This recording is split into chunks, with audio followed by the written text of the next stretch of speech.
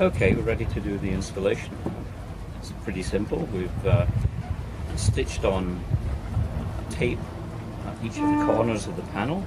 All I've got to do is plug in the male and female plus and minus connectors to the cable that leads to the deck socket, and I'll go and connect the deck socket. It's a Bulgin unit, and just a matter of connecting it up. There. Done. The panel will now be generating electricity when it's in the socket. Okay, I've laid the panel down on top of the awning. I've fed the strips through.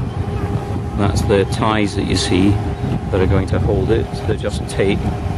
And now just pull them into place. Just tighten everything down. There we go, a bit more at the back. And repeat on the other side.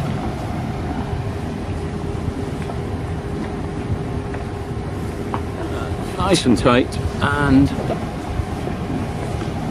that's the panel in place now.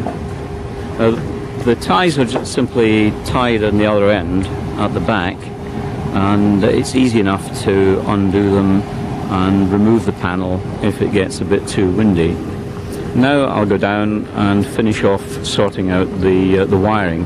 That's just a matter of pulling this back into place, putting it underneath the Velcro strips, and doing up the ties on the... Right, I'm using some Velcro here just to hold the cable in place on the backstay. Just goes around, and they're simply Velcro loops. There's a little bit of Velcro on the end, and it's just a matter of running it round and tightening it up. And that's pretty easy to do up, and pretty easy to take off if we need to take this off in a hurry if it gets windy.